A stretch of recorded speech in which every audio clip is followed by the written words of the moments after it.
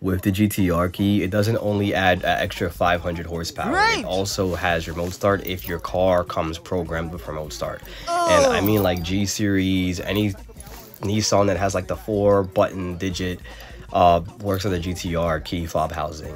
Now, you press on the lock button like 3 times to do remote start, depending on if you have like a Viper remote start system or like an aftermarket one.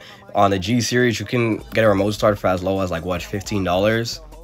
GTR key only comes with 4 buttons, so anybody that has 3 buttons and 5 buttons, I don't think it's going to be compatible. I believe the internals of the 5-button key is the same as this newer generation 5-button key, so you can switch the chips out to get the newer looking key. Pro tip, don't get the key with the chip inside of it. Get the key that's just a housing. It's going to cost way less. Someone on Facebook recently told me that this style of key is not compatible. Like if you have the 5-button key, if you try to switch over to like that. I'm gonna show you a picture or a video of the internals of that. Everybody's wondering, you cannot go from this to this.